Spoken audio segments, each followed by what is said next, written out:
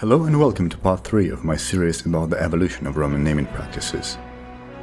Don't forget to watch part 1 and 2 to learn the basic terminology and to understand how Roman names worked during the times of the Republic and the early Empire.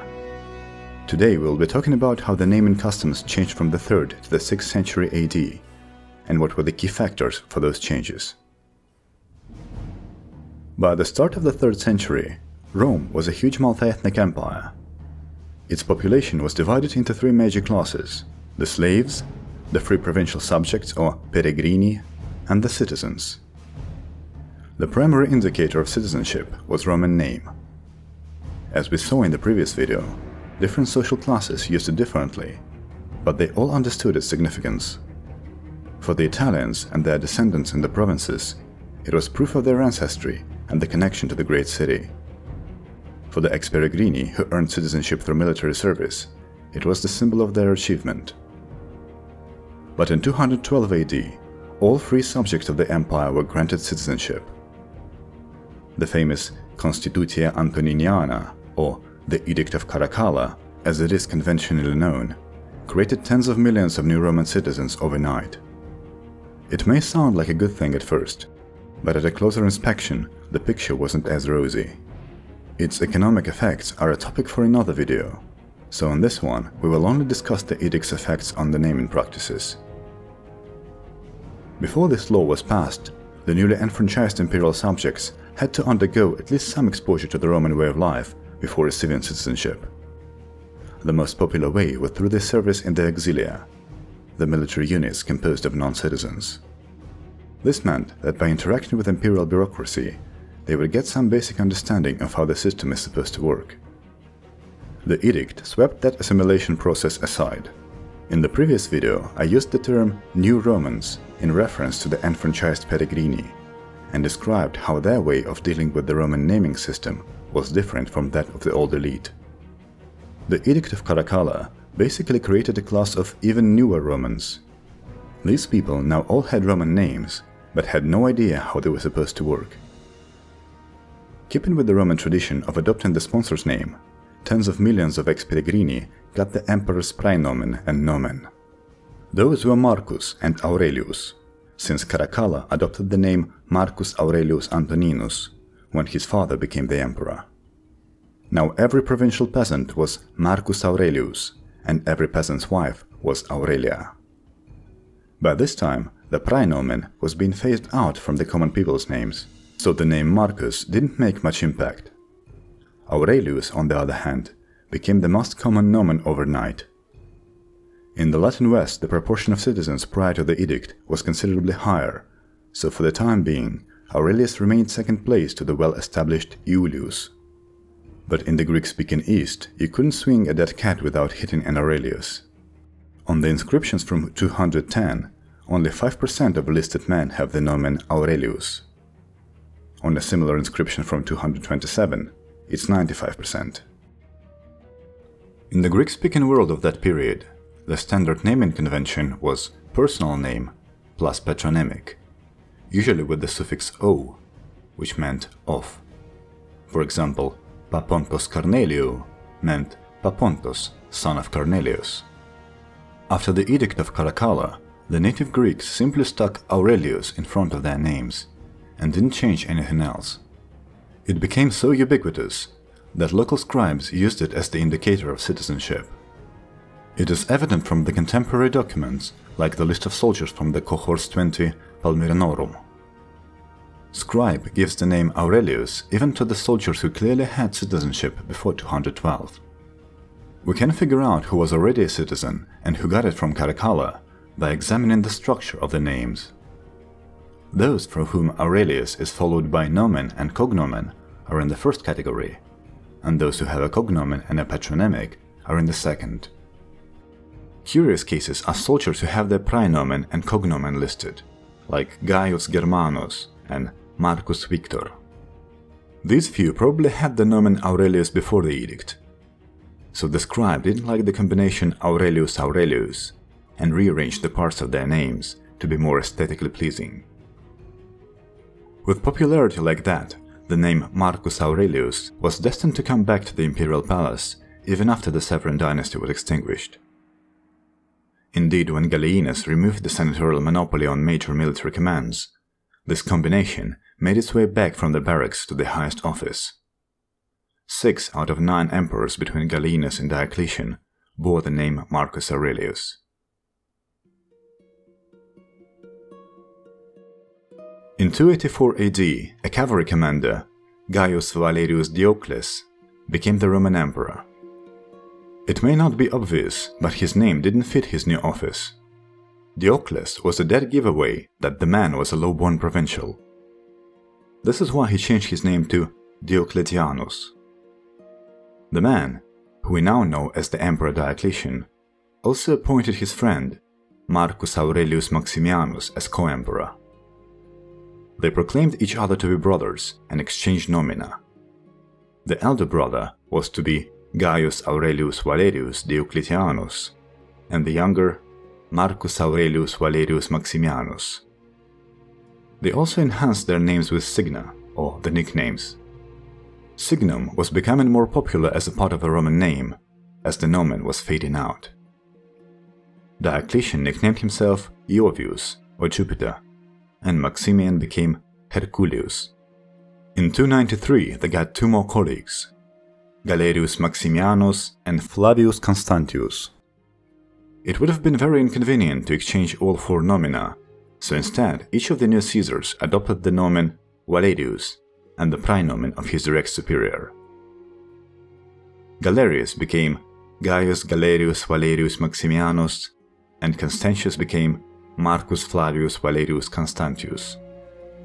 So Valerius was now the nomen of imperial dignity. During this period, we see this name shoot up in popularity throughout the empire. Its usage, however, was very peculiar. It doesn't work like traditional nomen gentilicium. Instead, it is given together with an imperial rank, is passed from father to son only if the said rank is also hereditary, and is stripped away whenever the rank is. Valerius is effectively the first high-status nomen, the role in which it was soon going to be eclipsed by the much more ubiquitous Flavius. 10 years later, Diocletian and Maximian abdicated, and Constantius died soon after. The Tetrarchy was beginning to fall apart. In these uncertain times, Rome got another man who was willing to make his name a propaganda tool, the son of Constantius, young Flavius Constantinus. First, Constantine needed to pose as a legitimate member of the Tetrarchy, so he became Marcus Flavius Valerius Constantinus. After dealing with his immediate rival Maxentius, Constantine started to downplay the connection to the so-called Herculean dynasty, since it was seen as junior to the Jovian dynasty of his eastern colleague Licinius. He dropped the dynastic praenomen Marcus, and for his elder sons he even omitted the nomen Valerius. This way he stressed his legitimacy as a biological son of Constantius, rather than a member of Tetrarchy. After Constantine dealt with Licinius, the nomen Flavius became the undisputed sole signifier of imperial connection. Same as Valerius before it, the name Flavius was now adopted by most of the people who entered imperial service. Soon it displaced Iulius as the second most common nomen after Aurelius.